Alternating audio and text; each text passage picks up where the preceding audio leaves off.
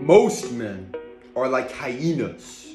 And so they get together in these big groups of other men and they giggle like little girls whenever they see the lion. When they see somebody more powerful, better looking, stronger than they are. But when these hyenas are all alone, they are literally nothing. Just a weak, cowardly little creature. Now, you need to be like the lion. The lion will go out and destroy an entire pack of hyenas. That's how powerful he is. You'll notice the male lion, he's never surrounded by other male lions, but he will always be surrounded by lots of female lions.